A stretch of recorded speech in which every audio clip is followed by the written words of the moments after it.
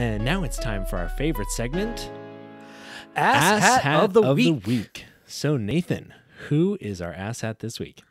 Michael, I could not be more excited to introduce this week's asshat. It's one that we haven't had. I'm sure that we've had him before, but we haven't had him in a while. It's Fox News host Jesse Waters. Ooh, Jesse Waters. Jesse Watt, come on down. Jesse Watt, come on down. So what did Jesse Waters do to get on our show again? Okay, so this requires a build-up, all right? Okay. So he was having a conversation with people on The Five, which is a Fox News show, and they were talking about homelessness in Los Angeles. And one of the hosts, Dana Perino, I believe that's how you say her name, was talking about it, and she was saying, quote, homeless encampments in liberal Los Angeles have a brand new amenity, working washing machines. Yes, it's true. Vagrants are setting up oversized tents and boasting about how they can steal water and electricity from the city in order to power their own street laundry service. So first off, she's complaining about the fact that they can do laundry, that homeless people can do laundry. Talk about bootstrapping. That's like, geez, that's very impressive, like, innovation. I bet there's some entrepreneurial shit going on too. And so I saw her say that, and like my blood started boiling, and I was thinking, oh, we got to make her our asshat. But then I heard what Jesse Waters' response to that was. He said, quote, you have to let people hit rock bottom because then they bounce back up. Democrats want to make rock bottom comfortable. Yeah, stay at rock bottom, put a washer dryer, put a wine fridge in there, do whatever you need, spread yourself out. That's the problem. You're actually hurting people by letting them fester in squalor. Don't sit there and let them do this to you because you're not allowed to sleep on public property and you're not allowed to sleep on private property. So get the hell out of there. Jesus fucking Christ. Jesse Waters is a fucking monster. That's fucking terrible. So he is saying that life is too comfortable for the homeless. Too easy for the... Yeah. You know what we need? There would be no homeless people if only we tortured homeless people. Yeah. Yeah. And also, so what he's saying like, get them out of there because you're not allowed to sleep on public property and you're not allowed to sleep on private property. So what does that mean then? What does that mean? When you say get them out of there, they're not allowed to sleep on public property and they're not allowed to sleep on private property. Where are they supposed to go then? To their homes, Nathan, obviously. Yeah, like you have to let people hit rock bottom because they bounce back up. Dude, shut the fuck up. That is such bullshit. That is such complete bullshit. Bullshit argument. If you make like people's lives too comfortable, they will become lazy.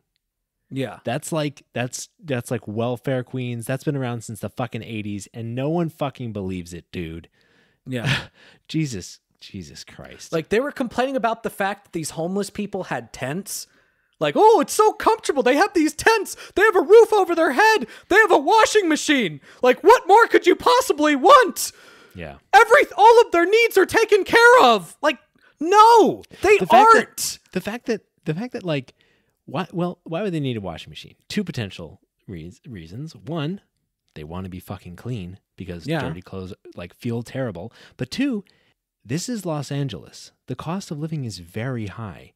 Many of these people may be employed, and the way they stay employed is by being able to wash their uniforms and their clothes. We may be talking about people with literal jobs that can't offer them a roof. Yeah. And the way that they keep those jobs would be an outdoor wash. And the fact that they call it stealing power and water from the city owes them power and water. Yeah. Like it is a defect that they don't have a place to live. It is not a feature. Yeah. Here's the thing. When people hit rock bottom and they don't have any way to get themselves out of it, they will stay at rock bottom. All right. It's not like they're going to magically sprout wings and fly out of the pit. They're going to stay at rock bottom. That's what happens. Some people are too poor to get a job. Now that might sound counterintuitive, but look, to Michael's point, you underestimate the power of hygiene and how that can impact whether or not someone can get a job. First off, nowadays to apply for jobs, you need an internet connection. All right. You need to get on the internet. You need to show up and have an interview. You need to wear clean clothes and nice clothes for that interview. You need to be generally clean for that interview. They're not going to hire you. If you show up in raggedy ass clothes, they're not going to hire you. You need to be able to get to the interview. You need some type of transportation in order to get to it. The way that you actually pull people out of poverty, or even like pull people out of homelessness, is by giving them houses and giving them employment training and giving them the resources in order to actually get a job. All right. Making sure that they have access to that hygiene, make sure that they have access to clothes that are actually going to be decent. And on top of all of that, a system like that would actually save taxpayer money. We spend significantly more money keeping people on the streets than we would if we literally just bought them all houses. And you have the fucking audacity to accuse Democrats of trying to make it so comfortable for homeless people that they will just want to stay there. They will just want to stay homeless because they have a tent, they have a washing machine, and apparently what you said, like they have a wine fridge, which I mean, Look, if you're saying like I get a free wine fridge, but I have to trade my house, I'm sorry, no deal. I love wine. Yeah. You know, I'd love a wine fridge, but I ain't trading my fucking house for that. All right. People want to be able to do better than that. All right. Yeah. But they don't have the opportunity to do it. They don't have the opportunity because you can't just pull yourself out of rock bottom. And a rich asshole like Jesse Waters looking down at his nose at these people just demonstrates how fucking elitist Fox News is. All right. They always posture as being anti-elitist. They always posture as being these, oh, we're for the little guy. No, you're fucking not. And I'd like to point something else out. I don't want people to hear this and think, oh, classic Republican, because you know what?